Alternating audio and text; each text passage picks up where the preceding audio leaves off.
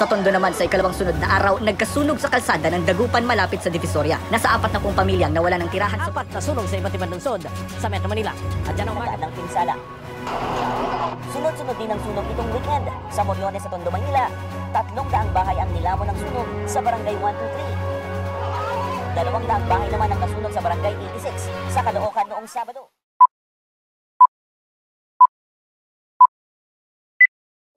Last year, we conducted a study on sodium silicate and gypsum for fireproofing concrete. Sodium silicate is also known as water glass. It is composed of sodium oxide and silica.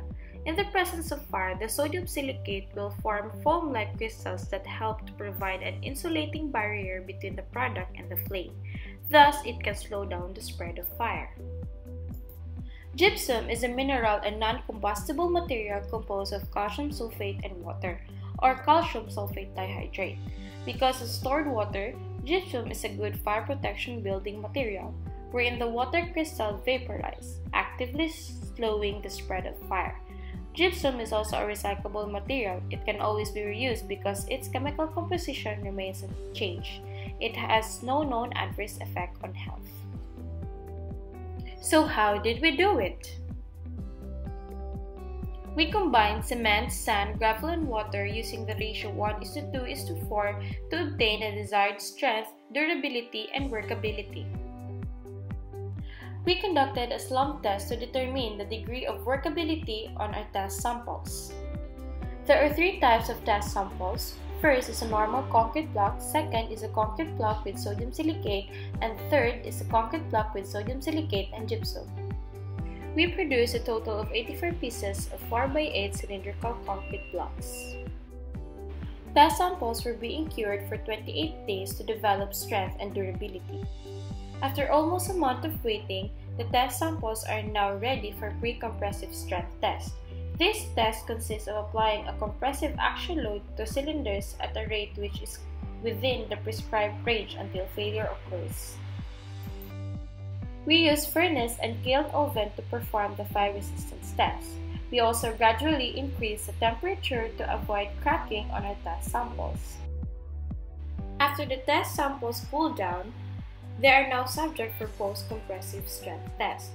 This is the part where we determine if the additives were effective or not.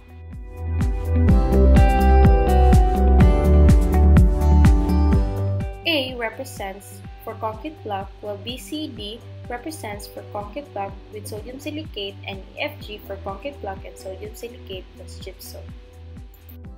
Room temperature also means that this was the result of the pre-compressive strength test. As you can see, EFG are extremely high compared to A, which means concrete block with sodium silicate and gypsum are effective.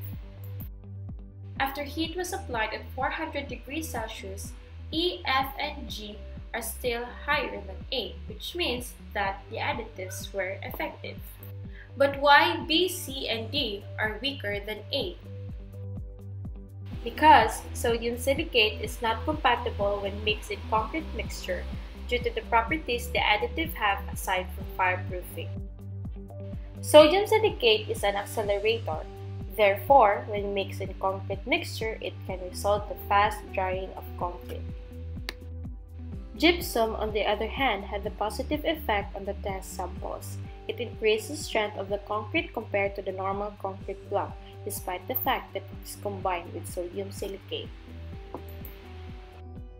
Recommendations: